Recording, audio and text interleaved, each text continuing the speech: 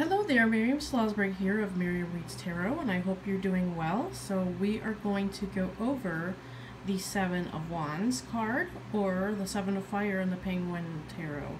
That's my own deck. So what is the Seven of Wands? It's a minor Arcana card that represents challenges headed your way, as well as competition. But this card is really about protecting what you have and what you've worked for. This is the card that also represents perseverance. So you're going to keep persevering no matter what gets into your way. So the Six of Wands was indicative of the successes you had achieved and the accomplishments, I can't talk today, that you made. However, the Seven of Wands reveals that there are challenges along the way. So it has to do with competition that you're going to be facing. So, I mean, others are going to want to copy what you have done, and therefore they're competing with you.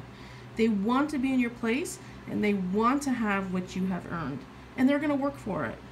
So as flattering as it is for you to know that your hard work has been very impressive to others to the point that they want to compete with you, it's stressful.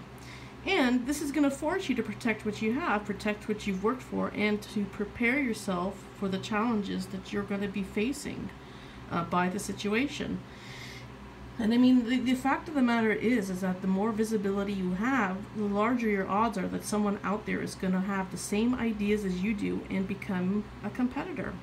So the key words to this card is competition, perseverance, challenges, and protecting what you've earned and worked for.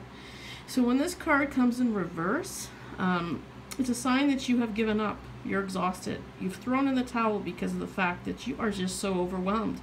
And many times that is a mistake, but there are other times when it is the best thing to do. It really depends on the situation that you're facing. So astrologically, this card is tied to Mars in Leo. And the next card is the Eight of Wands, or Eight of Fire. So I will see you in a bit.